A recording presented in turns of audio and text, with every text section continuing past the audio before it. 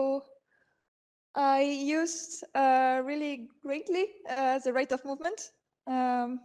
I'm French, but I used to live in England for 6 months, for 1.5 years, in Spain for 6 months, and now I'm a resident of Estonia from 1.5 years. But it wasn't that easy.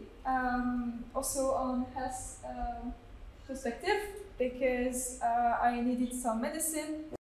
And because France can't provide me with the right amount, I had 3 months medicine and I was away for 6 months. I was also unable to find the right practitioner. What kind of other problem I had? There were plenty. I had to, during the COVID, to travel from Spain to Lithuania to join my boyfriend. But the thing is that they refused to give me a great certificate that says that I was negative into English. First, they gave me to me in Spanish, and then when I asked again, they only translated 5 words, so I had to modify myself the document. Everything is not great, just to be cured properly. My boyfriend got a vaccine for the COVID-19, and he got really bad issues. And in Lithuania, we got to pay a lot, private hospital, and it wasn't enough. So we had, with our own money, to move to Austria by bus and train, because he got some ears problem in the meantime, and in Austria, nobodies were able to cure him. His mother was preoccupied, so we decided to go to France. In France, we made again the same kind of exam, and nobody was able to cure him. And they told me at the hospital in Paris that, you know, it might be stress. And I said, maybe, but you know, the doctor made some exam. And as you can see here, you have a certain figure. Normally, if you are cured against COVID, it's 180. Doctors start to be preoccupied at 300. And my boyfriend is actually 3,500 plus, because the machine can't calculate more. And we weren't able to find a person able to cure him.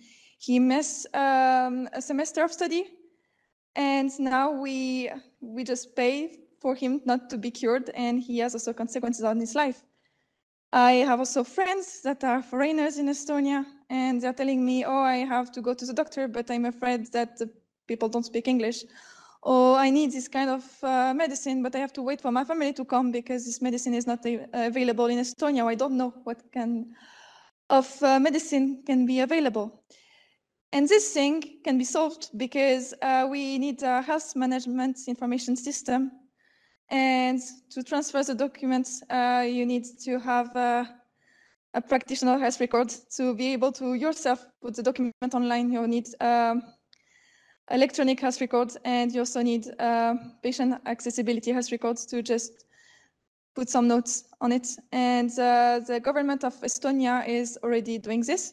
In France, you have Mathilde, who is the CEO of New Medical, who is also putting some effort into e-health, and he also posted about it last week. And we have also a great scientist in France who is called Sajida Zouari, and she's making blockchain so that between, for example, for kidney donation, if you can't give a kidney to your, I don't know, husband, for example, but you can have a receiver from another EU country, and this receiver has also a family member that can give a kidney to your own husband.